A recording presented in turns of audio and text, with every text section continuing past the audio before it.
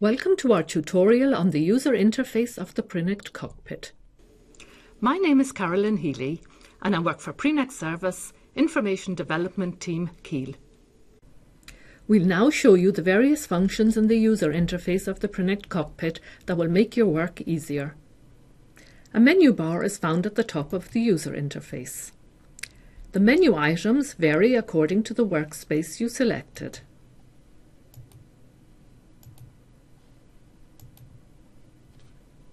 The toggle switches are the central controls in the Prinect Cockpit. This is where you find the icons for Jobs, Queues, Administration and Digital Printing Terminal. Remote Access, Job Combiner, Analyze Point and Scheduler are also found here if you have licenses for them. All the jobs that are currently in the system display in Jobs.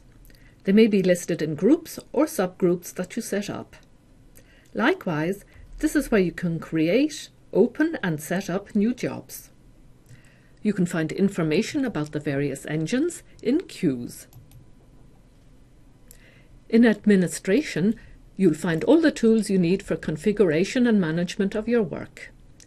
This includes system settings, user and customer administration, or the setup of sequence templates. You can control jobs manually in Digital Printing Terminal.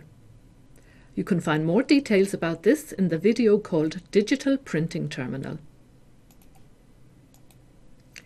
You can see recently used jobs in the Job window. The Job Notes window is beside this, where you can enter your job notes about each job. These are assigned to a certain job in the entire workflow. You can view them at various points. To create notes, go to a job. This is where you can save any notes you want.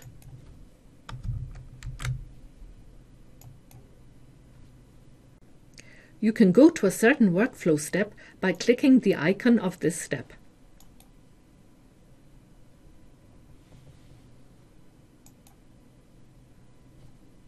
You can also invoke a context menu by right-clicking elements.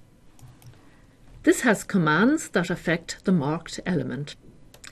The Prinect Cockpit gives you a number of ways to customize which data display. In the View menu, for example, you can show or hide lower levels of the job groups.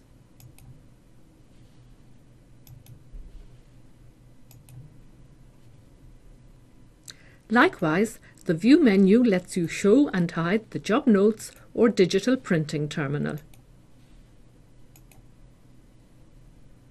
You can make the size of the various windows bigger or smaller using the Minimize and Maximize icons.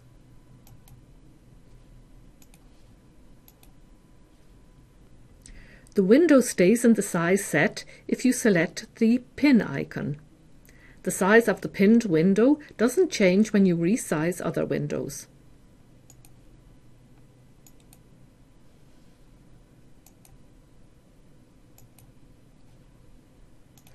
You can make sections in the cockpit a separate window by clicking the Detach from Main Window icon. You can now move the window freely on the desktop or display it on its own monitor. When you close the window, it automatically fits back into the cockpit. You can also customize the job list view. You can customize the number of columns shown and their order in each of these lists. To do this, click Customize Columns. This is where you can select or deselect any column and change its order.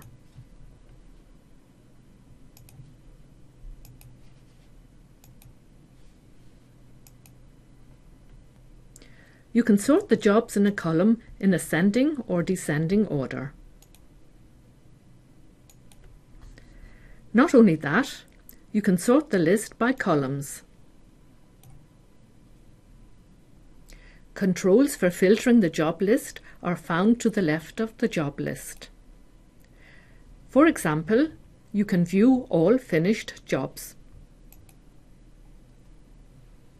Likewise, you can set your own filters. Add new filter rules using the plus sign. Select the options you want and save the filter under a new name.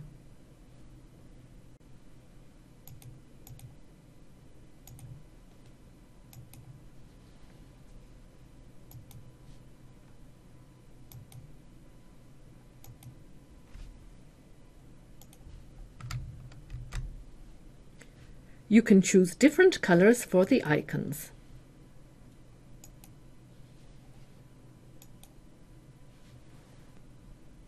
This lets you tell your filters apart even if the view is minimized. The tooltip shows you the name of the filter. You can find details about the settings in the Qualify sequence in the online help. Press F1 to display it.